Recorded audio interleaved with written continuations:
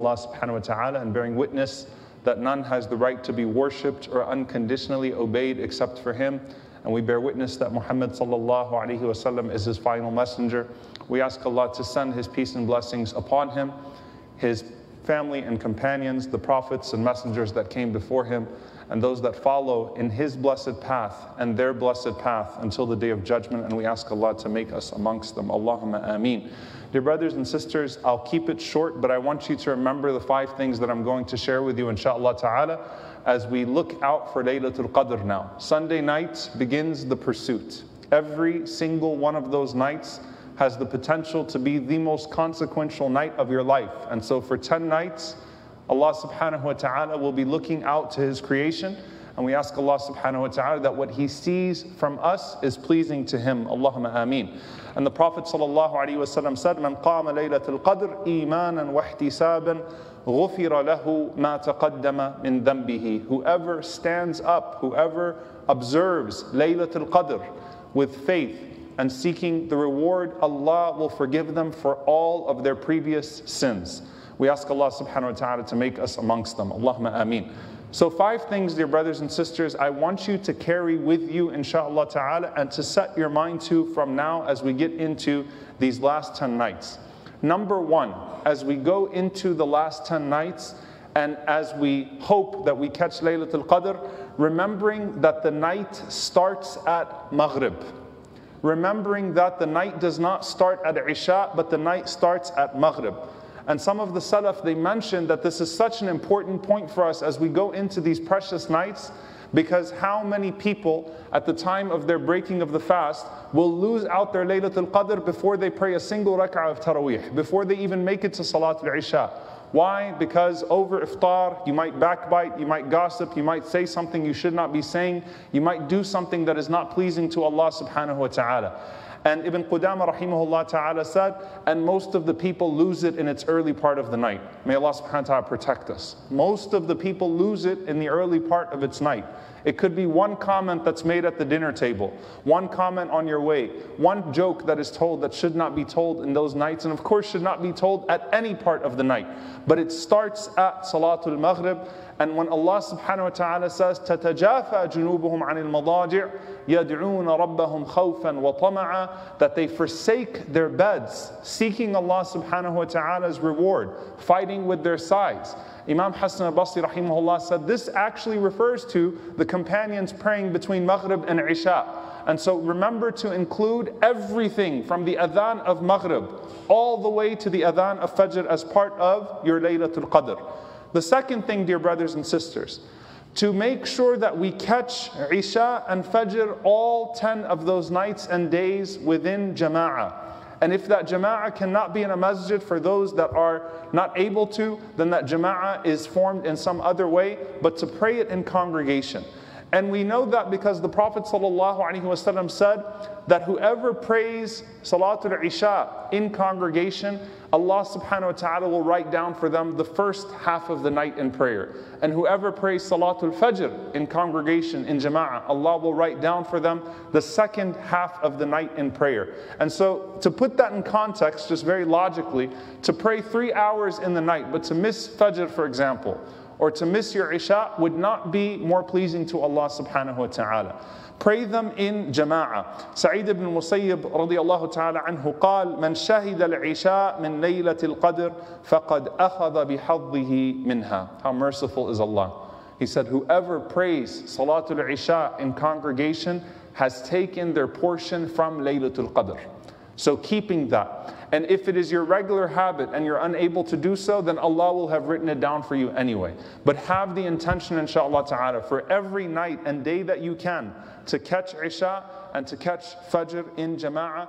And if you're unable to at that time, or if you sleep through one of them and it overcomes you and you pray at home, do not grieve. Allah subhanahu wa ta'ala writes down in accordance with the intention. So that's the second thing, not to miss Isha or Fajr in Jama'ah in those nights. The third thing, what the Prophet ﷺ said authentically, that whoever prays Qiyam with the Imam until he finishes, Allah will write down for him the entire night in prayer. Now the ulama differ as to what the quantity of that is. Does that mean, for example, that if the imam comes at 3 o'clock a.m. or at 2 o'clock a.m. and prays for an hour, let's say from 3 to 3:45, and you pray with that single jama'ah, that single group of people, that single imam for that entire time, that counts as the entire night in prayer? Does that mean if you pray the first 8, or if you pray a group of rak'at with one imam, that counts? And bi'idhnillahi ta'ala, we take the opinion, inshaAllah ta'ala, that yes, to pray with an imam when there is an established prayer from the beginning of their qiyam until the end of their qiyam counts as the entire night of prayer. So try to be very careful to catch it. And if you can catch both of the prayers, then do so. But to at least pray one block of the night, bi'idhnillahi ta'ala, behind an imam throughout their entire portion of what they are to read that night. And if you can catch witr with them, then do so bi'idhnillahi ta'ala. That is the third thing. Now I'll get to the ones that get a little bit more interesting and that require a little bit more thought bi'idhnillahi ta'ala. We started off this month by talking about what the best adhkar, what the best forms of remembrance in Ramadan are. What is the best dua in Laylatul Qadr? We all know the answer to that. But I want to build on that just a little bit, inshallah ta'ala. This number 4 means keeping yourself busy in dua, and particularly the short du'as. I'm going to mention the reason why. Most people in here, if not everyone, already memorizes Allahumma innaka afuwun tuhibbul afwa fa'fu anni.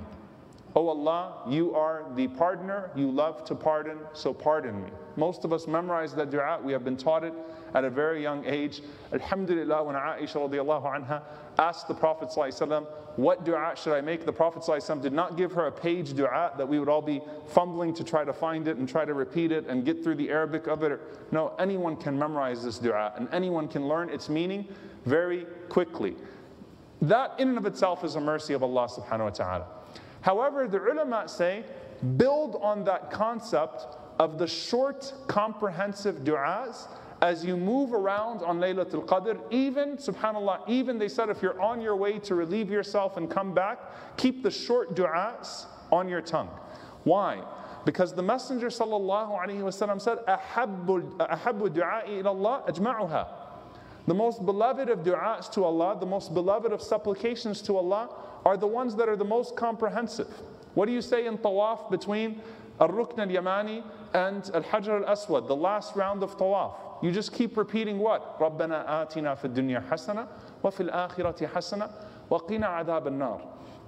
As you're moving around, whatever you're doing, as you're trying to think of what you want to do next, as you're immersed in your du'as, sandwiched in between your personal du'as, use the short, comprehensive du'as you memorize from the sunnah of the Prophet ﷺ and let them engage you throughout the entire night.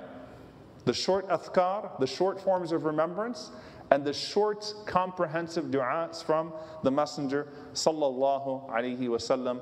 Finally, dear brothers and sisters, number 5. This is the most comprehensive way to understand Laylatul Qadr, and it's very important.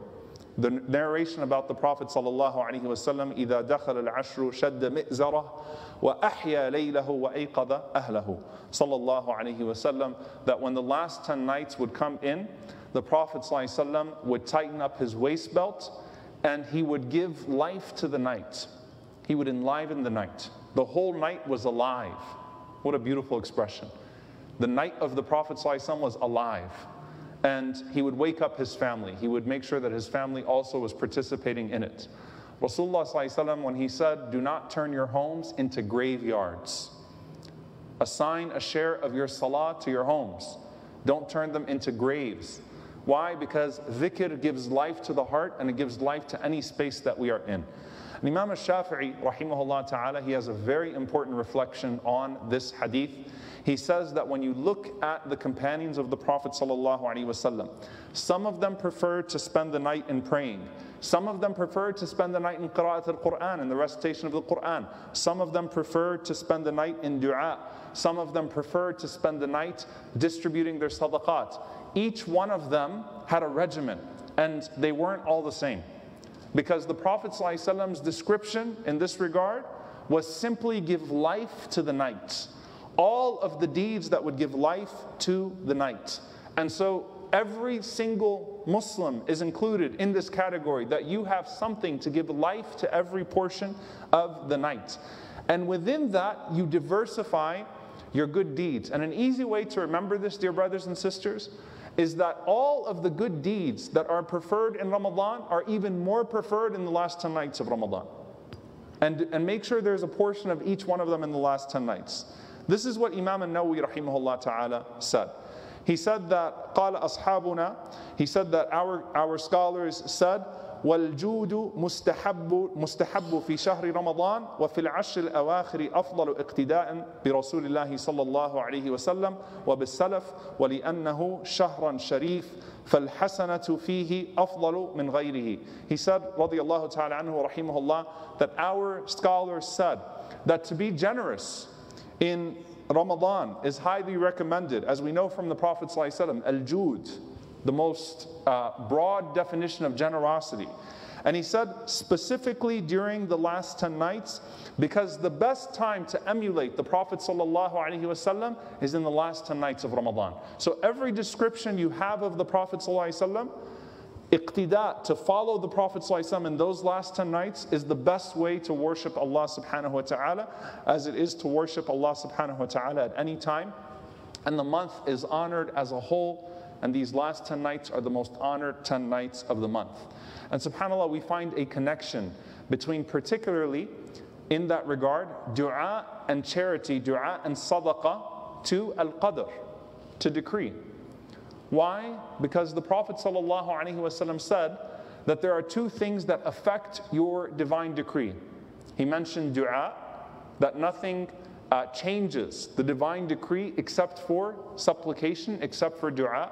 And he mentioned ﷺ that nothing extends the life of a person except for a sadaqah, except for charity. That would actually form an extension, change the decree and extend a person's life. So you can find, what then on Laylatul Qadr, what then on the night of decree, right? To bring these types of deeds into our lives as well. So as you are there, inshallah ta'ala, as you are thinking about how do I fill these hours, diversify. Keep going between these things and know that you are following the Salaf in some way. One of the companions has a night that resembles the one that you do, or you hope that your night resembles one of the Sahaba in the portions that you are assigning, because they were all different in that regard, but all of them were exerting themselves, all 10 nights of Ramadan, giving life to the night in obedience to the Prophet ﷺ and in seeking the pleasure of Allah. Lastly, the most simple form of advice. What is the point of i'tikaf if you're still connected to everybody and everything in i'tikaf? A person could be sitting in the masjid all night long, would have their phone and still be checking groups and still be going on different apps and still talking to people, and they are in less i'tikaf than a person who's sitting in their bedroom but has put their phone to the side. I'm not talking about the technical specs of it, I'm talking about the meaningful part of it. The whole point is seclusion. So even if you can't do i'tikaf, and obviously we have restrictions this year in regards to how we would do i'tikaf. Even if you can't physically do i'tikaf, do not leave room for yourself to get lost in something during the last 10 nights. So if I could take an oath in Jum'ah, I would, from each and every single one of you. No social media, no WhatsApp, no text messages, no nothing, except of course if you're texting someone from your family or something just to get something done. None of that during the last 10 nights. When the time of Maghrib comes in, put it aside. I'm not going to check anything, I'm not going to go to anything, because Allah knows that 1 minute turns quickly into 30 minutes, and then that one conversation quickly turns into 10 sayyat, 10 sins. Be careful. Cut it all off in the last 10 nights. Rasulullah ﷺ went in complete i'tikaf in the last 10 nights. Let's try to cut it all off, inshallah, and only maintain what is necessary so that we are able to communicate with our family, bi'idhnillahi ta'ala, or communicate in ways that need to be communicated, inshallah ta'ala. But cut it all off and don't leave even an inch of it to corrupt any one of those precious 10 nights. Remember, subhanAllah, Laylatul Qadr, the night of Laylatul Qadr, was lost because the Prophet ﷺ came out and he saw two companions that were arguing. And Allah subhanahu wa ta'ala rafa'aha, Allah Azza wa Jal lifted it from the Prophet ﷺ and the companions because of two people that were arguing. Do not be that person. subhanAllah, where the angels are on their way to you and then you quickly do something and they leave you. Don't do that. May Allah subhanahu wa ta'ala allow us to isolate our hearts, seclude our hearts, our thoughts, our bodies, our tongues, everything from that which is displeasing to Allah. May Allah subhanahu wa ta'ala allow us to engage in that which is pleasing to Allah. SubhanAllah, dear brothers and sisters, just like with Hajj, la rafatha wa la fusuqa wa la jidala fil Hajj, it's don't do anything to mess it up. Don't do anything to mess up Arafah. The same thing is true. Don't do anything to mess up your Laylatul Qadr.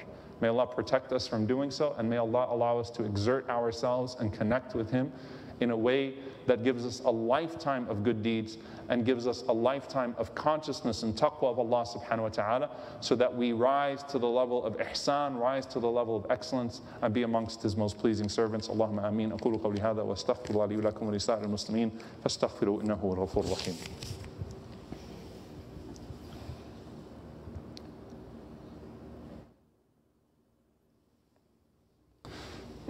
Alhamdulillah, wassalatu wassalamu ala rasulillah wa ala alihi wa sahbihi wa man walah.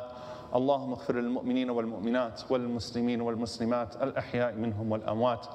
إنك سميع قريب مجيب الدعوات. اللهم اغفر لنا وارحمنا واعف عنا ولا تعذبنا. ربنا ظلمنا أنفسنا وإن لم تغفر لنا وترحمنا لنكونن من الخاسرين. لا إله إلا أنت سبحانك إنا كنا من الظالمين. اللهم إنك عفو كريم تحب العفو فاعف عنا. اللهم اغفر لوالدينا رب ارحمهما كما ربونا صغارا. ربنا هب لنا من أزواجنا وذرياتنا قرة أعين واجعلنا للمتقين إماما. اللهم انصر إخواننا المستضعفين في مشارق الأرض ومغاربها. اللهم أصلح أحوال إخواننا المنكوبين في كل مكان. اللهم عليك بالظالمين في كل مكان. اللهم أهلك الظالمين بالظالمين وأخرجنا وإخواننا من بينهم سالمين. عباد الله، أن الله يأمر بالعدل والإحسان وإيتاء ذي القربى وينهى عن الفحشاء والمنكر والبغي يعظكم لعلكم تذكرون. فاذكروا الله يذكركم واشكروه على النعماء يزد لكم ولذكر الله أكبر والله يعلم ما تصنعون. وأقم الصلاة.